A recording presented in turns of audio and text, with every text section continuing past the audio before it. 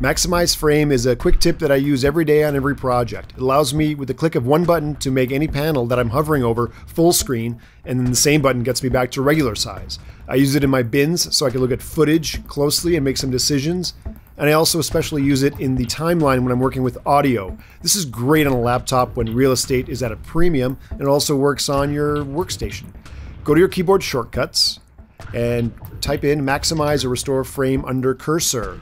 It's the tilde key by default. You can make it whatever you want. So go big or go home with the maximize frame quick tip. That's it for today. See you next time.